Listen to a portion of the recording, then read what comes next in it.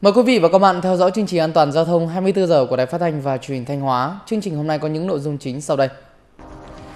Ngành đường sắt giảm giá vé tàu đến 50% sau Tết. Doanh nghiệp vận tải hành khách thực hiện nghiêm túc luật phòng chống tác hại của rượu bia.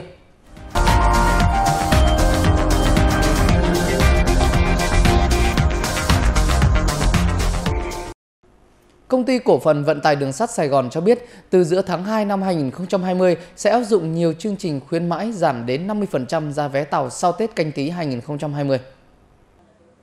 Đối với tàu khách thống nhất SE3 4, 7, 8, 9, 10 từ Hà Nội đi Sài Gòn, khi mua vé có cự ly vận chuyển trên 900 km, hành khách mua vé trước ngày đi tàu từ 5 ngày trở lên được giảm từ 5% đến 50% giá vé.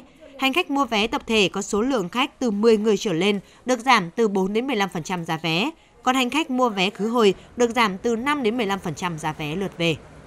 Khoảng 5 giờ sáng nay ngày 6 tháng 2 trên đường DT 741 đoạn qua địa phận phường Chánh Phú Hòa, thị xã Bến Cát, tỉnh Bình Dương xảy ra một vụ tai nạn giao thông nghiêm trọng giữa xe khách và xe tải.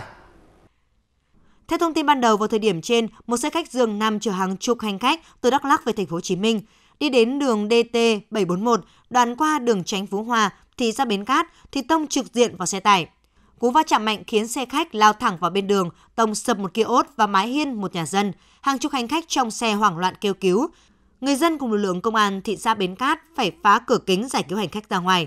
Vụ va chạm khiến một người tử vong và ít nhất 5 người bị thương. Vụ tai nạn xảy ra vào khoảng 2 giờ 30 phút sáng ngày 5 tháng 2 năm 2020 tại Hà Trung, Thanh Hóa, được camera hành trình của xe container ghi lại. Khi xe container đang lưu thông thì xe ô tô 7 chỗ bất ngờ xi nhan sang đường. Tuy nhiên, do người điều khiển xe ô tô 7 chỗ đã chuyển hướng quá nhanh nên tài xế xe container không kịp xử lý, đã tông cực mạnh vào chiếc xe này. Rất may, vụ va chạm không xảy ra thương vong.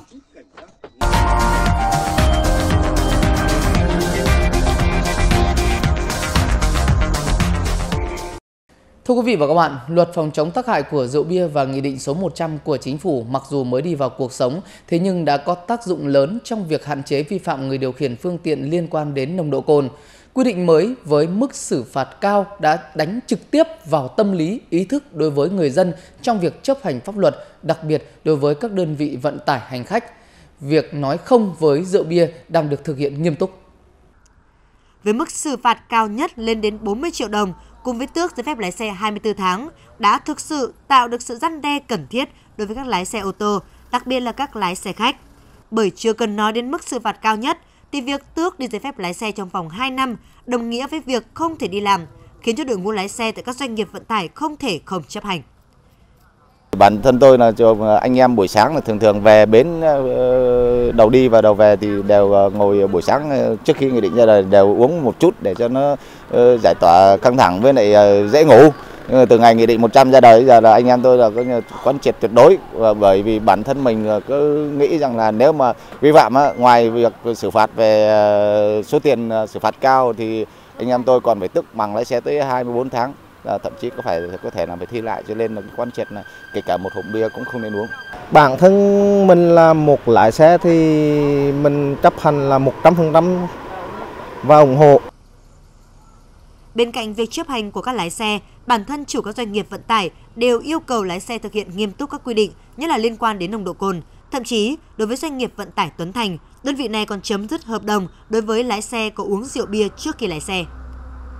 Tôi đã quán triệt là anh em là trước khi lên xe không được phép uống rượu bia. Khi lái xe của tôi mà uống rượu bia là tôi cắt lái và tôi sẽ hủy hợp đồng. Theo thống kê của Phòng Cảnh sát Giao thông Công an tỉnh, sau hơn 1 tháng thực hiện xử lý vi phạm theo Nghị định 100, lực lượng chức năng đã xử lý 970 trường hợp, trong đó có 64 trường hợp điều khiển ô tô vi phạm nồng độ cồn. Thế nhưng, trong số này không có trường hợp nào là lái xe chở khách.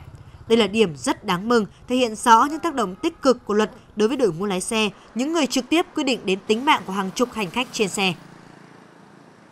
Quý vị và các bạn vừa theo dõi chương trình An toàn giao thông 24 giờ. Kính chào tạm biệt và hẹn gặp lại.